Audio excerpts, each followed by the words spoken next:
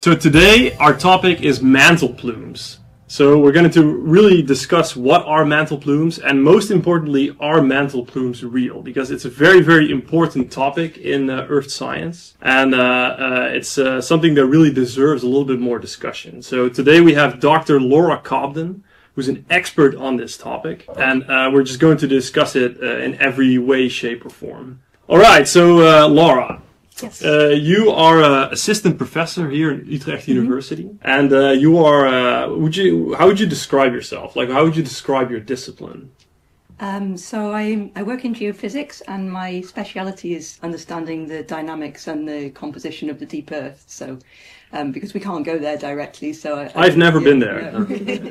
So it's all about how can we learn what's there with the data and the observations that we have.